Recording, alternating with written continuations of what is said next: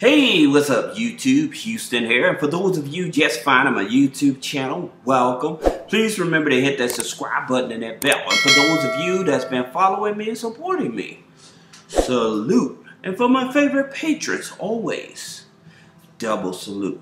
Now, this video here that I'm about to show you guys is definitely going to put you on a different type of game. And the reason is because a lot of people are talking about Navy Federal pledge loans, okay? And I made a video going in more details about the Navy Federal pledge loans and how to leverage it and stuff like that and some of the lenders. So what I wanted to do was not only update the video, but you should see the original video because I go more in detail. But this video here is going to show you if you're building your credit, rebuilding your credit, or you just really want to put yourself in a position where you're getting anywhere from $25,000 to $50,000 out of Navy Federal and how to leverage their pledge loan, okay?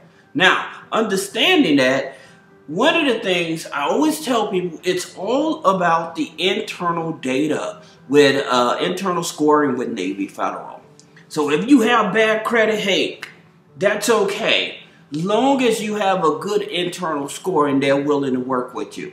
All right. And so what do you need to do first? First, you need to become a member. All right. So I made a video on how to become a member. For those of you that want to see that video, I'll try to put the link down below. If not, just put it in the comments. Hey, can I see that video? But here's the thing about it. It's very easy these days to become a member of Navy Federal. All right. That's the reality of it. It's very easy.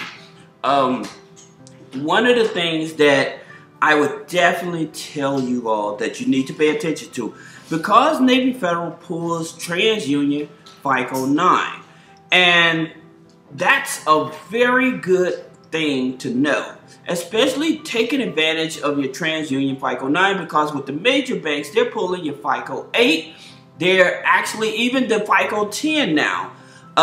It's starting, it'll show you a different score. And so if you don't know exactly the difference between your FICO 8, 9, 10, or 5 credit score, because some credit unions pull FICO 5, what you need to do is click the link, get your real FICO score, okay?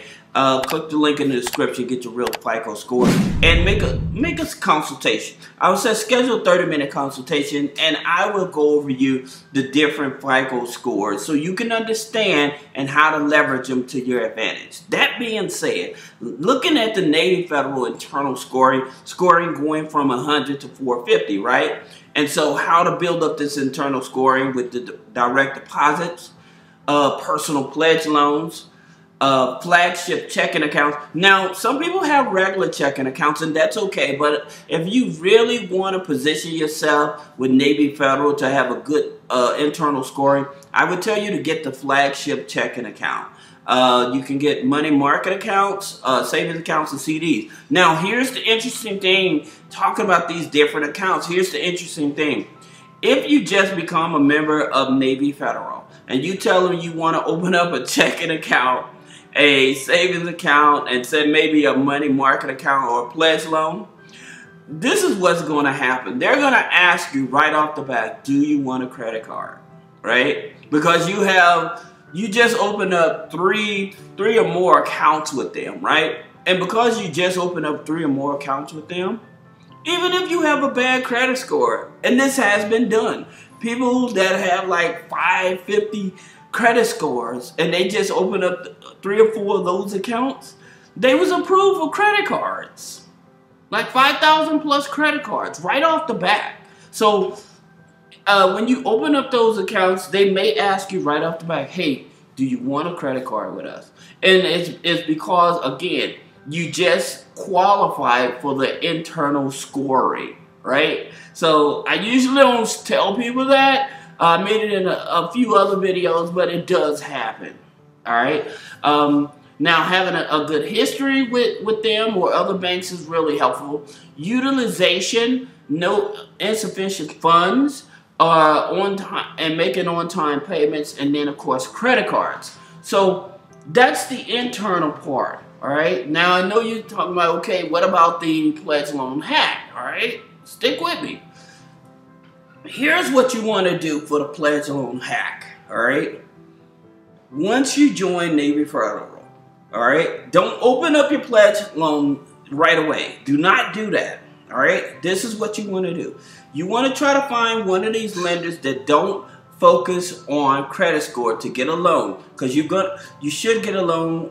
Try to get a loan from $2,000 to $5,000, right? So you have lenders like Money Mutual that you can borrow from.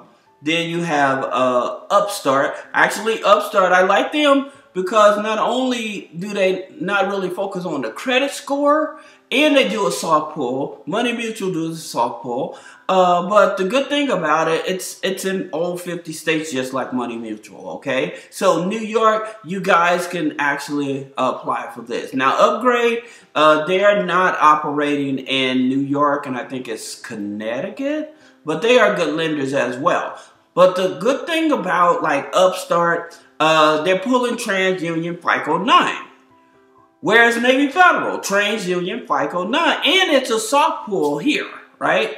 So you can do pre-quals once you get into Navy Federal. You can do pre-quals on credit cards and stuff like that.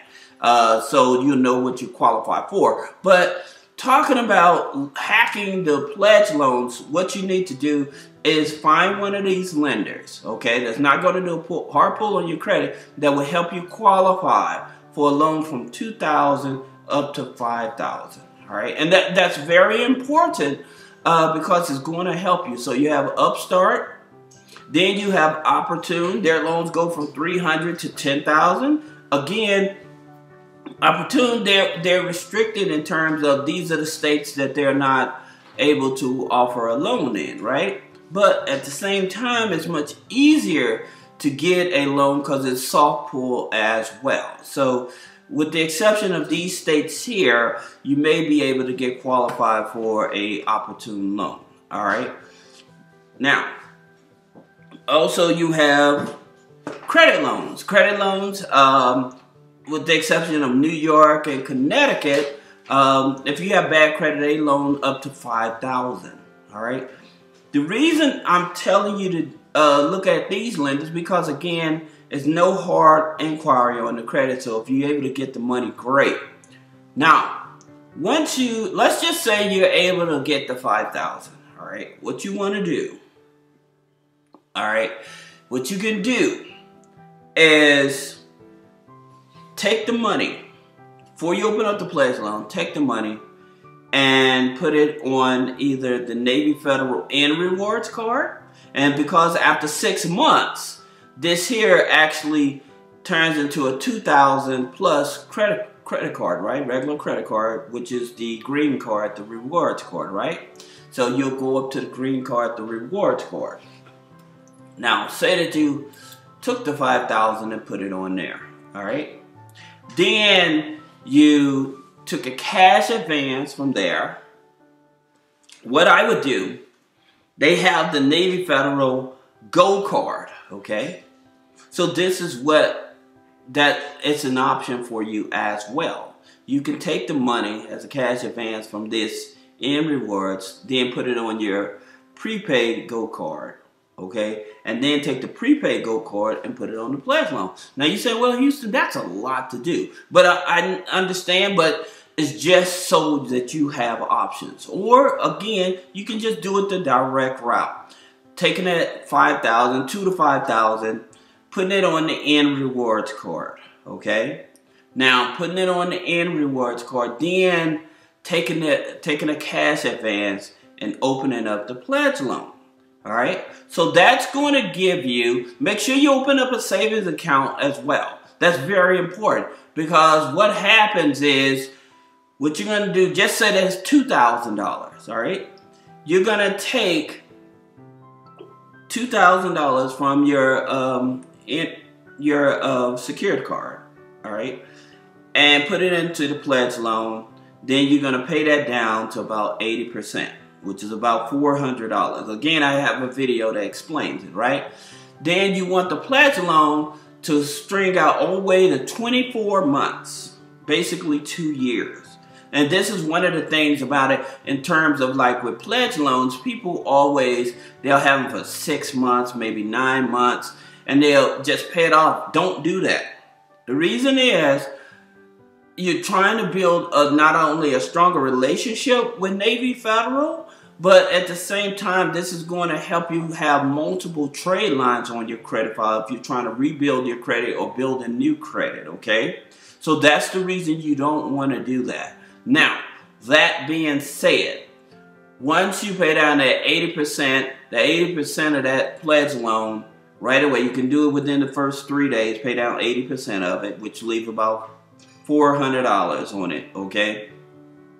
That leave you at $1,600. That $1,600 went into your savings account.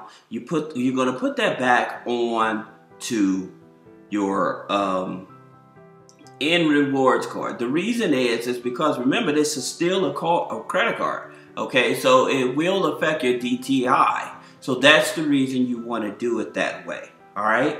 So you want to put the money back on there, and now that'll give you 2 trade lines, right? Or you can take that money and put it on a Sable card, right? Because you know that Navy Federal secured card, in rewards card, is going to convert to a regular credit card after 6 months. Well, the Sable one is after 4 months, right? So with say that you put $2,000 to $5,000 on it. Sorry guys, my rabbit is biting at my feet trying to get me to play, so forgive me. But the Sable one, say that you was able to get that loan and put that money on this Sable card. Well, it converts to a regular credit card after 4 months, and it gives you a credit card statement, right, for whatever amount you put on it. All right. Now, since that gives you a credit card statement, make sure that you keep on paying back the loan, because the loan that you have is high interest, right? So make sure that you have enough money to pay back that loan. All right. Now, that being said, you have this secured Sable card. So if you want to have both of them, you can do the same thing. Splitting the money up and opening up the Sable card as well as the end rewards and then the pledge loan. That'll give you 3 trade lines, right? Now, that being said, what I would do, excuse me, let me back up. I'm moving too fast. So what I would do is I would add other trade lines to help boost up my FICO 9 scoring, okay? Because this is where the money's at. Because with the FICO 9 scoring, not only your TransUnion FICO 9s, but like with your credit unions, your fintech companies, they're focusing on FICO 9s, much easier to build, right? So if you have a debit card, now here's another thing that you can also add. You can set up with an extra debit card app or One Financial app, and both of those will report all of your debit card transactions as a trade line. With the extra, it reports to Equifax and Experian. All right. Also, adding an authorized user and removing some inquiries would definitely help. You also have Experian Boost. But with Grow Credit and Perch, if you have subscriptions, car insurance, gym membership, Netflix, Hulu, Spotify, and stuff like that, you can add those on as trade lines and stuff, right? The reason that I would tell you to be careful, like with the, and I made videos about self, because some of those type of companies, like they give you low limits, and you don't want low limits because that's calculated in. So when you trying to get a higher limit credit card, revolving credit card, they'll always give you low limits. So that's the reason that I'm not talking about like self and stuff like that. Another thing in reference to, I know people may go ask about pledge loan. Okay, not pledge loan, excuse me, Credit Strong.